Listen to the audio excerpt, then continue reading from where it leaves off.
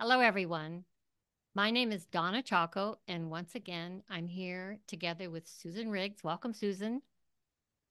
And we're here to present to you episode 7 of Engaging with a Messy World. And many of you know us already. I am from Serenity and Health, serenityandhealth.com, and it's an organization I started to promote health of body, mind, and spirit. And Susan is a good friend, a prior colleague, and a very wise lady whose website is rigsintegralcoaching.org. And she works on programs and coaching on similar topics as me. And you'll really get an idea about her expertise by the various topics that we have addressed so far in the first 6 episodes. And we've had some marvelous feedback. I mean, people have really benefited. It's very gratifying for us. So we're happy to be back at it again. Now, the topic today is integrity, and I really have always loved that word. Um, so I'm looking forward to learning more about integrity and what it means for us in terms of how we can deal and improve and heal and grow with all the messiness around us. So with that, I turn it over to you, Susan. Thank you. Yeah, integrity is a very powerful concept, and it can give us a lot of strength as we try to figure out what is ours to do. What can I do in the world? Um, it's much more than just doing the right thing, which is the first thing that comes to most people's minds when they hear about integrity. Um, so for this exploration, I'm drawing on the work of the Conscious Leadership Group and the Hendricks Institute, which explore this concept as a much broader idea than what we usually think about.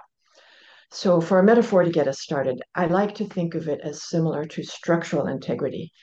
My first career, about 40 years ago, was in civil engineering. And when you think of a bridge or an office building or any structure, if it's built right, it has structural integrity and it'll stand up even under wind and waves and maybe earthquakes up to a point. And all the parts work together. It's well planned, well designed, and everything works together. And if it's not well designed, it will fall down. It lacks integrity. So that's a good analogy for our personal integrity. If everything, if we pay attention, if we're clear and intentional, um, then our processes have integrity, personal integrity, clear, honest, authentic, purposeful. This is easier said than done, but it's very worthwhile. It gives us so much strength and it frees up a surprising amount of energy when we approach what we're doing with this sense of this big concept of integrity. It frees up energy. So let's break it down a bit. The Hendricks Institute talks about integrity as having 4 pillars. And the first of those is to take 100% responsibility.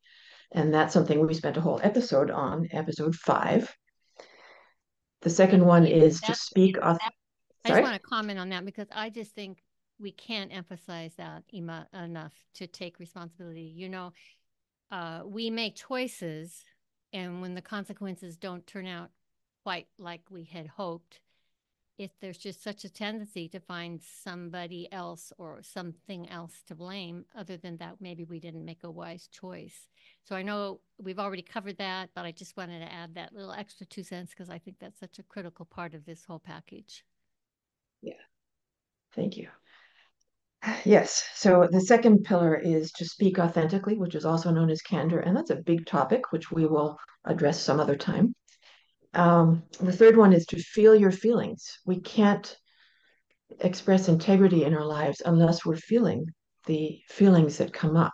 And so we covered that in episode 2. It's also very important. And finally, the fourth pillar is impeccable agreements. And that's what want to spend most of our time on today. Um, it's used to mean a way of making and keeping agreements that really work. So I find this really powerful. An agreement is anything that you have said you will do or something you'll refrain from doing.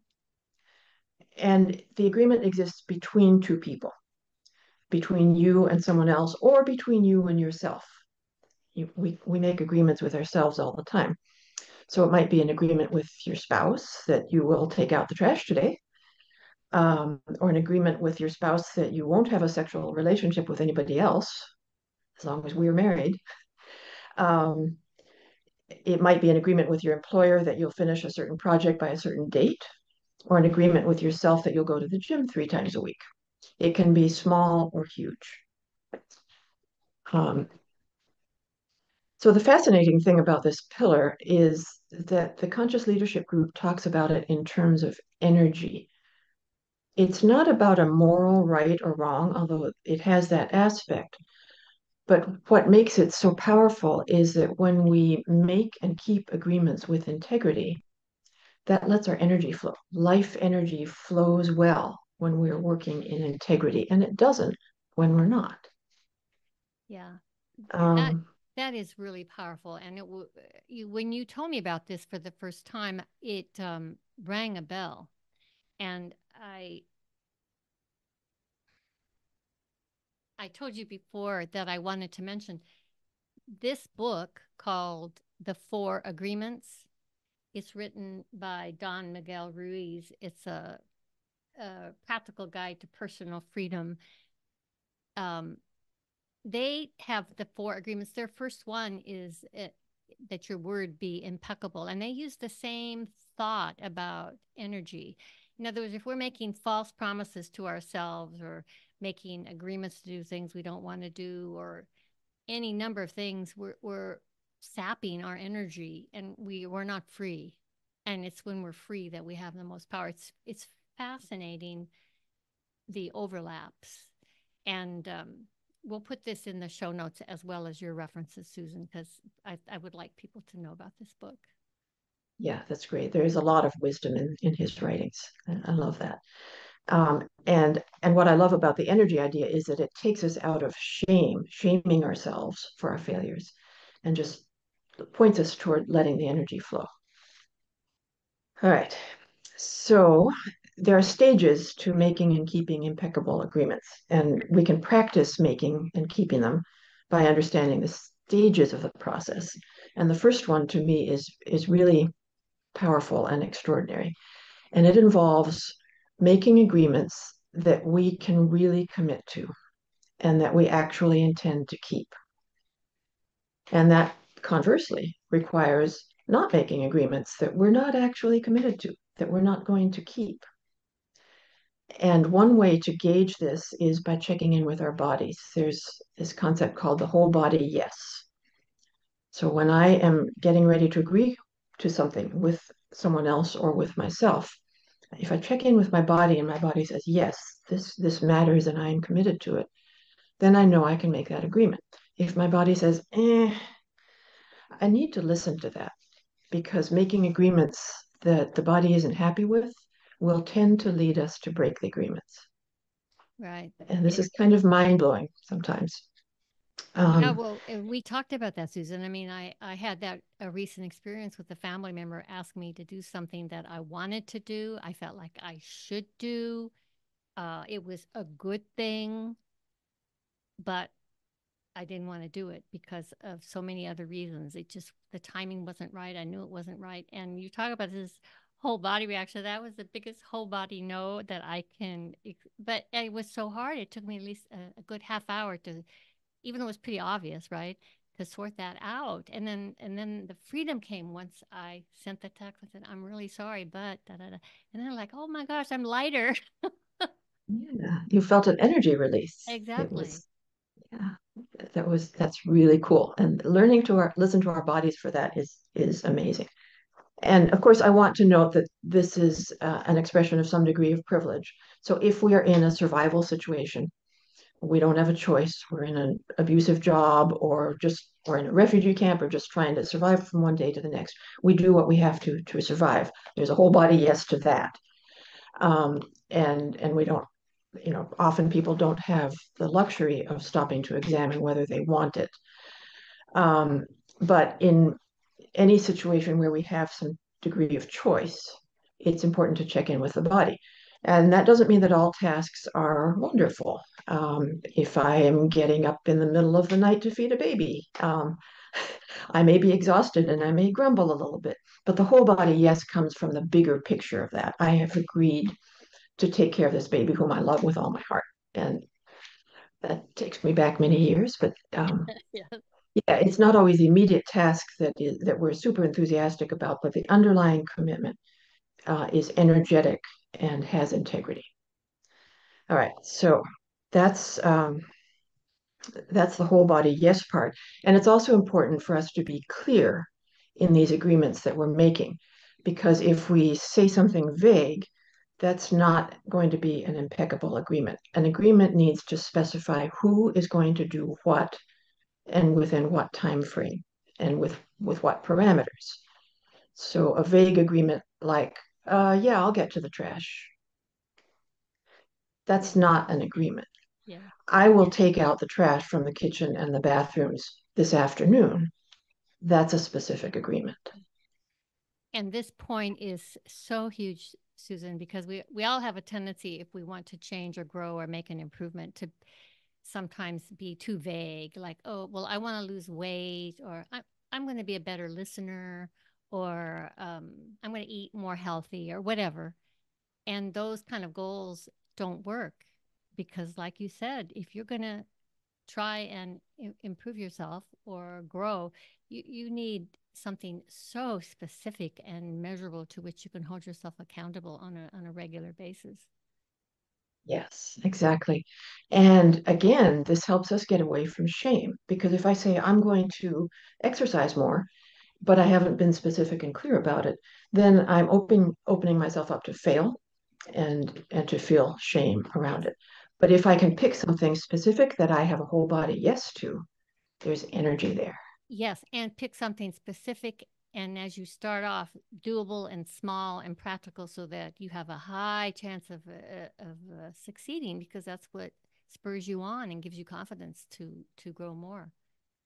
Exactly, exactly. And we are much more likely to have a whole body yes to something that is modest and doable as a starting point. Yes, very important. All right, so that's the first step to have agreements that are clear and that we have a whole body yes to. The second step is pretty simple. We keep our agreements. And this is going to be, if we do it right, it'll be about 95% of the time that we'll be able to just keep the agreement, and that keeps the energy flowing and it builds trust with other people and with ourselves. So that's step two. Um, Step three comes if it becomes difficult. So if there's something that it turns out I can't do or that I really am not willing to do after all, like I agreed to it and then realized my body's not saying yes to it, it's important to renegotiate. Step three is to renegotiate if we realize that we're not going to be able to do it. And that involves going to the other person or to yourself if it's an agreement with yourself and saying, I recognize that I agreed to do such and such, and I am not going to be able to keep that agreement. I'm sorry. I agreed to run this 10K race with you, and I'm realizing I'm not up to it. My body's not up to it. I need to cancel that one. Or I need to, in some cases, it might be a modification of what I'm agreeing to, or agreeing to part of it, or agreeing to do it later. There are lots of ways to renegotiate, but recognizing as soon as we can and renegotiating before we fail Right. goes a long way. And then the fourth step is if we do fail, because once in a while that will happen. We're human and we get to be imperfect. And if we fail to keep an agreement, the impeccable agreements framework says we have to acknowledge it and we have to repair. So I might go to someone and say, I am so sorry. I promised that I would help you with this project and I didn't do it. And yesterday went by and I didn't help you at all. And I'm really sorry. And I want to do what I can to repair this breach of trust. Um, We don't have time to go into a lot of details and examples on that, but it's important to note that this does not involve making excuses. I don't waste the other person's time by explaining why, all the reasons why it wasn't my fault, or why they should give me a pass. It's just I acknowledge that I breached this agreement. There's a breach of integrity, and it matters. And I want to repair that if I can. So step 4 is really important in the case of something that I was not able to follow through Yeah, very wise. on. So again, it's all about the energy flow. Acknowledging and repairing restores the blocked energy flow that happens when we fail. And all of this is a learning process. There's a learning curve to it that we can practice over and over, and sometimes we'll mess up, but then we learn and we make better agreements. And as we get better at it, we find ourselves with fewer broken agreements, more agreements that matter and that we keep and follow through with.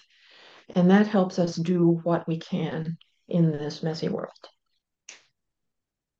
Yeah, I think this is a great topic, Susan. Thank you so much. There's a couple of things that always strike me when we talk about this kind of thing.